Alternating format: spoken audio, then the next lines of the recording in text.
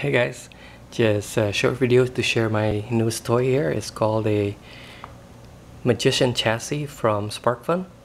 It's basically these two pieces of plastic, all the hardware, the standoffs, the screws comes with it. It comes with the wheels, it comes with the motor down there, two motors, and a caster, and the battery holder down here for the motor. So the only thing that doesn't come with it are this.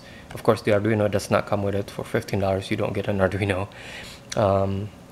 Here's a 9-volt battery here that I put, also didn't come with it, and of course the breadboard and the H-bridge that is needed to drive the motor, because the Arduino is not powerful enough to drive the motor down there. So before we go any further, let's see it run.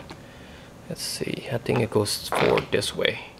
So I have two switches. I have a switch here for the power to the motor, because when I'm playing with the code I didn't want the motor to keep on spinning, so I have a switch there to kind of power to the motor. And then we have the Arduino switch right here to give power to the Arduino.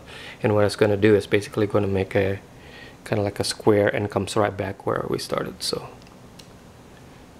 as you go forward and make a square, and it should come right back to us. So it's not too bad. I mean, it's not dead accurate. It slides, and I'm not sure really how much of that is sliding on the surface here, on the, what do you call this, wood floor, on the wood floor.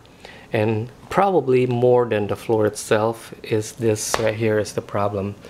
The caster here has a little ball bearing, but it doesn't, I don't know, it has resistance or something, but it tends to make the robot not move in a straight line. I don't know, some of it probably is also the motor is cheap and it's not all that powerful, but what I notice is that when it's moving one direction it drives more straight than when it's moving the other direction.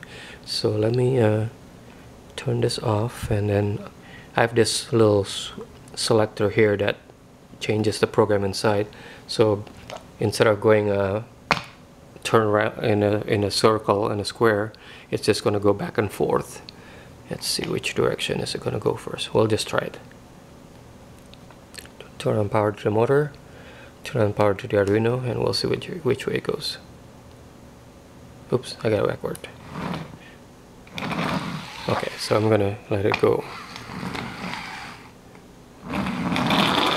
So that's fairly straight, but let's see how much that turned.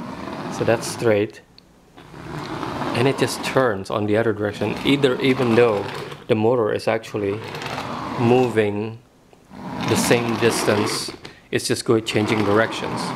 So one direction, that's straight. It looks like whenever the caster is on the back trailing behind, it ends up turning the whole robot. But I guess that's what you get for $15.